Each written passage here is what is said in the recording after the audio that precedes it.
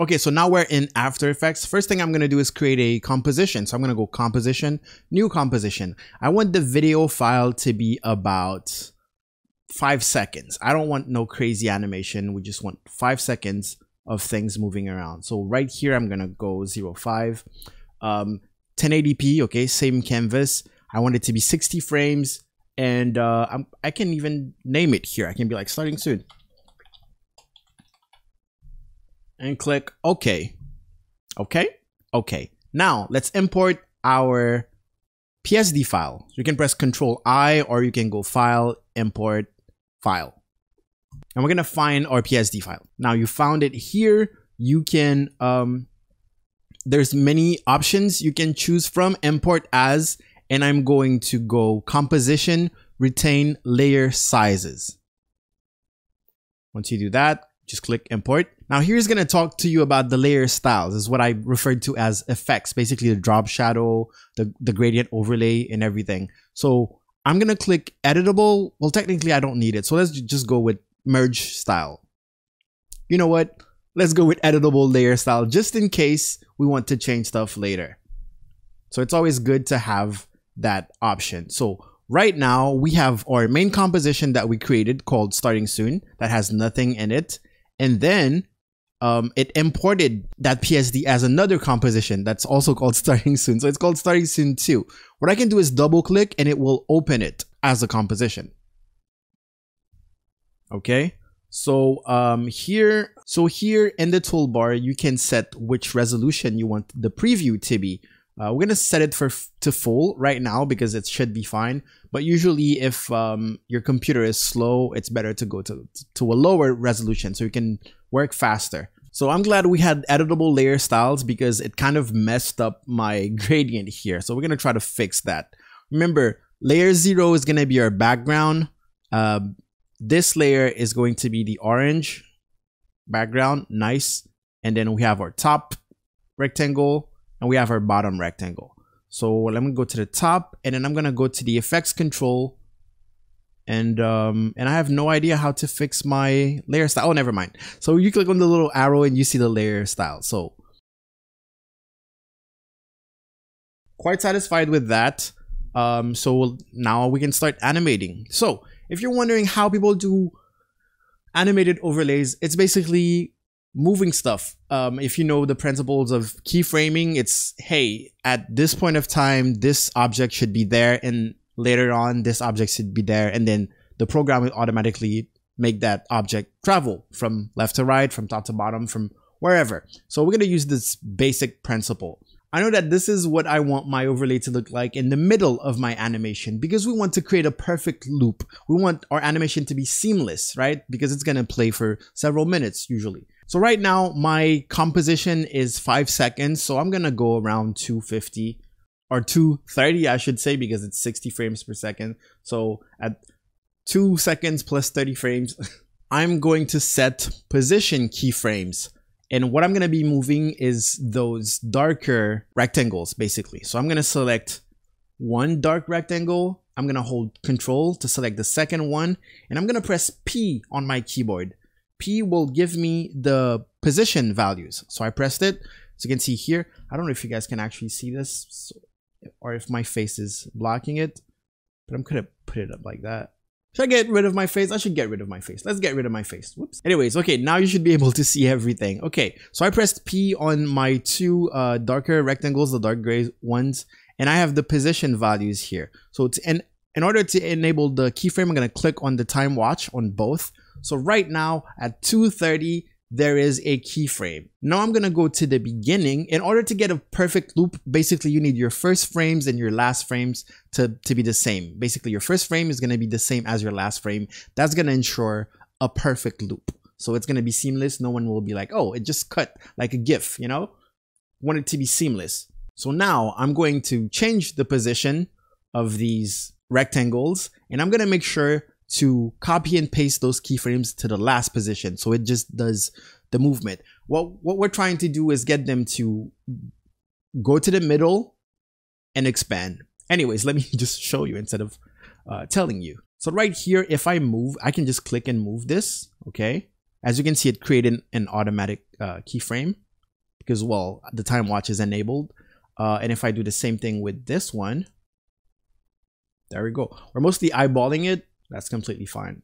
So right now, if I go in my timeline and I do this, you'll see that, oh, look, it's alive. But there's no keyframe at the end yet. So if I go to 5 seconds, I'm still stuck in the middle, basically. It doesn't move anymore.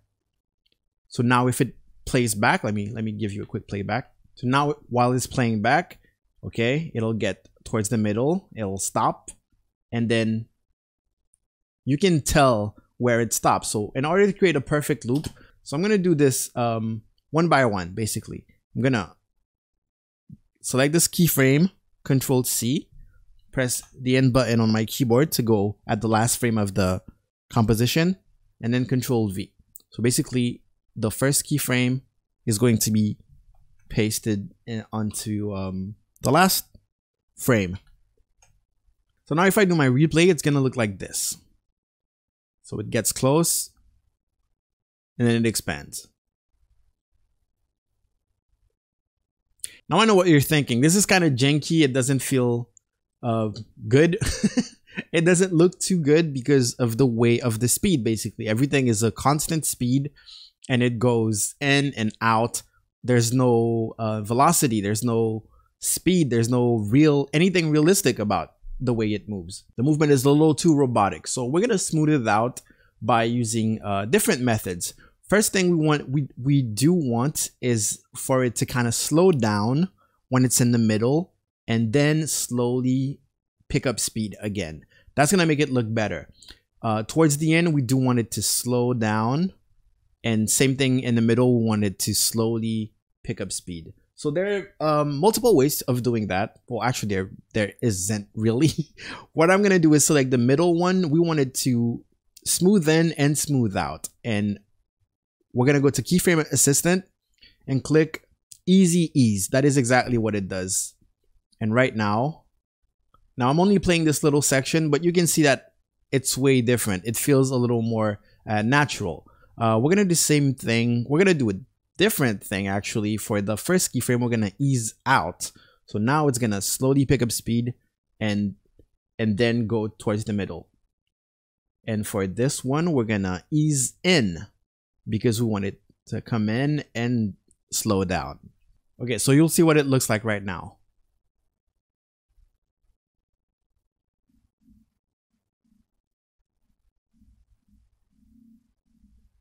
Now there are more options to make the movement even smoother. You would have to click here, which is the graph editor, and it would show you the keyframes. You need to select keyframes before. For example, the middle one, we know that it slows in and out, and basically this is what our graph looks like. If I really wanted to make it really slow, let me actually get both right now.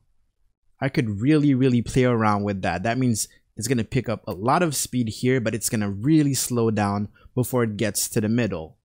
And same thing when it goes back out. Basically, you can really play around with that, but we don't have time. Now that we have our perfectly animated starting soon screen, what we can do is just go to Composition, Add to Render Queue, and then render it. My favorite type of render right now, basically, you click on Lossless here, Output Module. This is where you basically pick up your file options. I like exporting QuickTime, but this is just my preference. And format option, I go H.264, if I can find it. There it is. Okay. Everything is fine.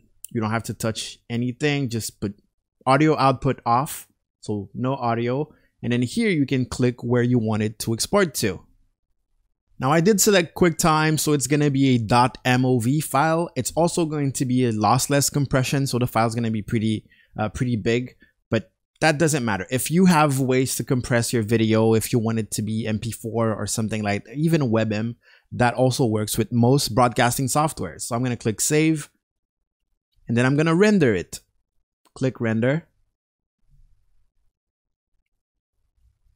And then just wait a bit until it does that sweet little sound. That means that your render is complete.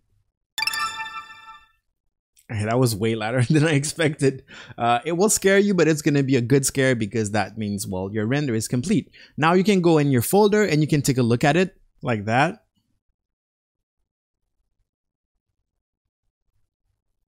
The best way to look at it is actually to put it on loop.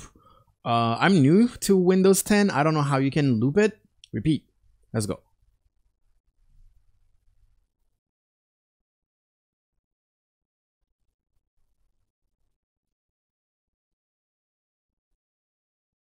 And now that you're on Streamlabs OBS, for example, you can go create a new scene, press the plus near your scene collection basically, and then type whatever you want. I'm going to click test. You would want to call this starting soon. And then click the plus on your sources here to add a new source. But this is a video, so it's not going to be an image. It's going to be a media source.